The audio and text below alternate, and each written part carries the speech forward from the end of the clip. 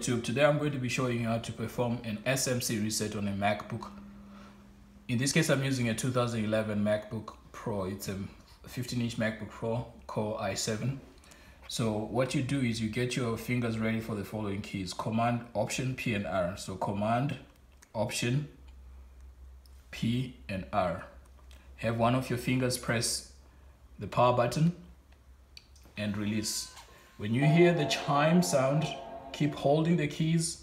When you hear the second chime sound, get your hands off the keys. So just be patient and wait. When you hear the second chime sound, then you let go of the keys. So there we go. So the SMC reset has been performed. So again, the keys that you are looking for are left,